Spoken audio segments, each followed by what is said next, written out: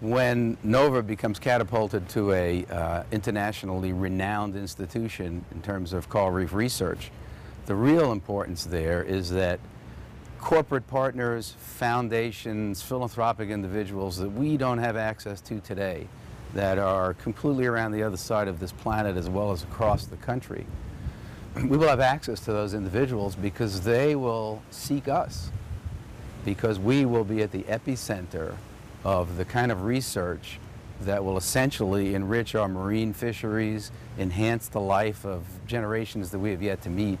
And not only is this a great legacy for Nova Southeastern University, but it's an incredible legacy for our South Florida community. But I think the real benefit to the community is the value of the coral reefs.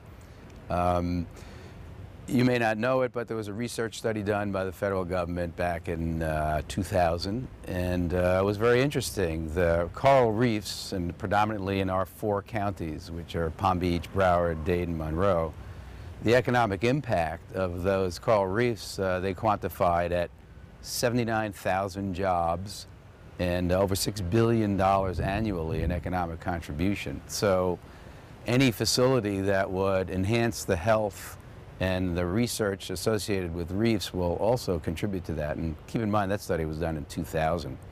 I'm sure it's much more beneficial today. The Oceanographic Center, and what will be the Center of Excellence, the Oceanographic Center already has a fairly dominant position in world research as relates to coral reefs.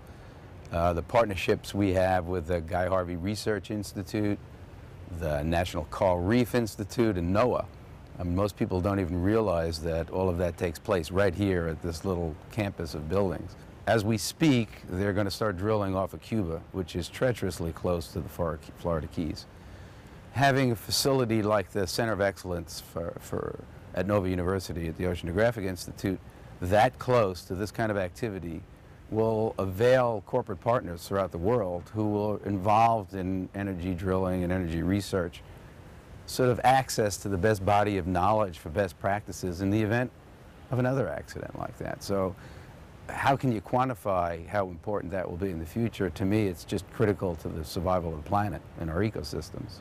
I am just one member of a much larger committee called the Dean's Development Council that Nova Southeastern University has established to bridge the relationship between the importance of this community and corporate partners, philanthropic partners, private individuals, and foundations.